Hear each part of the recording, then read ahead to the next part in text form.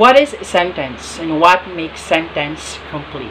That's what we'll be talking about today.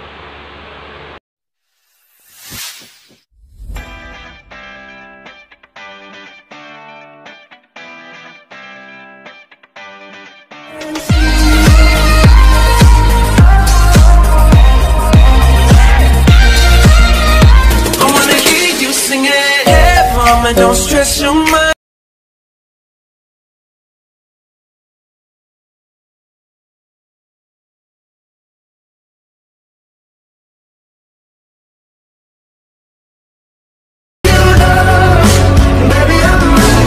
Pretty lies, look me in the face. Tell me that you love me, even if it's fake. 'Cause I don't.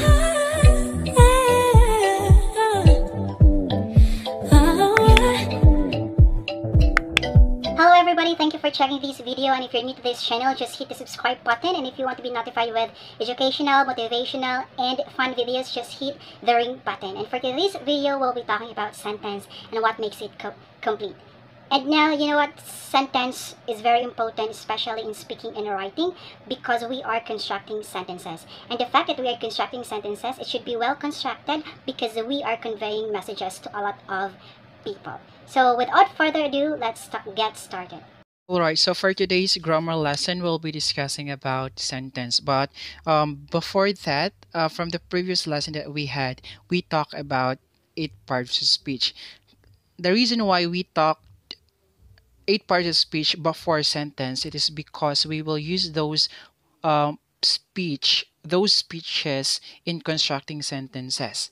Okay, so but for that, sentence structure is important because it provides us with a framework for the clear written expression of our ideas. The aim in writing is always to write complete sentences which are correctly punctuated. That's why we need to understand and master sentence in constructing sentences. So when we talk about sentence, a sentence is a group of words that expresses a complete thought. Now, I have here an example. We have the child sings. So this example given is what we call sentence. It is because we have the subject and the verb. Now, I have mentioned to you a while ago the reason why we have discussed 8 parts of speech. It is because we discuss 8 parts of speech. Sabi ko nga kasi nga magagamit natin siya in constructing sentences. Bakit? For example, the word sings. What is sings? What part of speech is the word sings? Verb. Very good because it action word. Tama? Unlike child, what is child? Noun. So, 'di ba? So, with this example, we're able to use the 8 parts of speech. That's why we need to master 8 parts of speech so that we can construct sentences. Now, the reason why I have said to you that sentence contains with subject and a verb, 'di ba? Sabi ko kasi nga, ang sentence talaga, it really contains with the subject and a verb. Hindi pwedeng verb lang, walang subject. Hindi siya pwede. Dapat meron siyang subject and a verb. Next, kapag sentence, the first letter of the word in the sentence is capitalized. Okay? Dapat yung first letter of the word in the sentence dapat daw capitalized. Now, question. What if the sentence is complete already, yet the first letter is not capitalized? Is it correct? For me, it's incorrect. Why? Because according to the rule, sentence, the first letter of the word in the sentence should be capitalized. Now, if it's not, then it's incorrect, no matter if it's a complete thought. Next is always ends with a punctuation mark.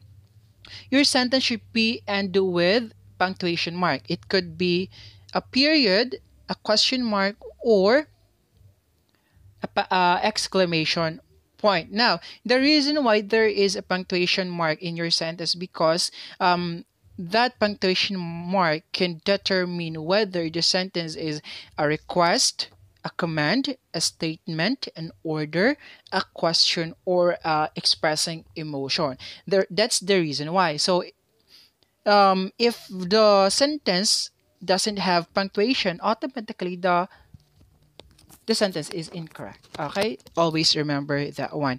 And sentence consists of subject and predicate. Kapag sinabi nating subject, it has simple and complete subject. Kapag sinabi nating predicate, meron siyang simple and complete predicate as well.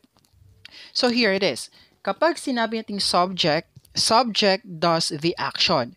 Meaning to say, siya yung gumagawa ng kilos. Sino yung gumagawa ng kilos? And usually, ang subject natin ay noun or pronoun.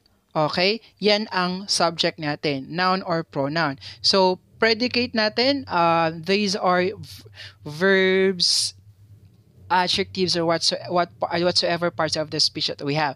Now, kung ang subject, siya yung gumagawa ng kilos, kapag predicate naman, it tells something about the subject. Anong ibig sabihin nun? Meaning to say, kung ano yung ginagawa ni subject. Okay? That is predicate. So, for halimbawa, sa example natin, the child sings. So, the child sings. Sino yung gumagawa ng kilos? Which is the child. So, the child, the one who does the action. So, meaning to that is our subject. Ano yung ginagawa ni child? Sings. So, that is our predicate. Okay? Now, let's discuss simple subject and complete subject. Kapag sinabi nating simple subject, it is the key noun or pronoun that tells what the sentence is about. So, ito yung key noun lang, yung pinaka-noun lang sa sentence or sa subject. Halimbawa dito, the famous actress sang and danced at the party. Sino yung pinaka-noun dyan or yung the subject itself na gumagawa ng kilos?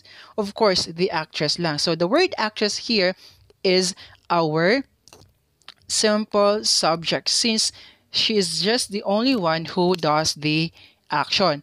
Now, paano naman tong the famous? Ano namang nangyari dyan sa the famous? Yung the famous actress, magiging complete subject. Yan, because a complete subject consists of simple subject and all the words that modify it. So, yan si complete subject. Unlike in simple predicate, kapag simple predicate, yung verb lang po yung mismo. Kung ano lang yung ginagawa ni subject. Ano lang ba yung ginagawa ni subject? Ni predicate, ni subject. So, song and dance. Yan lang yung ginawa ni subject, di ba? Sumayaw lang siya at kumanta. So, meaning to say that is our simple predicate. Magiging complete predicate lang yan kapag isama mo si simple predicate rather, and then all the words, simple predicate, and all the words that modifies it.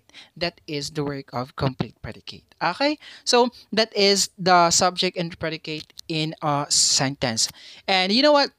There are a lot of things that we need to discuss about sentence. Hindi pa lang ito, marami pa, but we'll discuss it further from the next video. So I hope that you learned something from this lesson.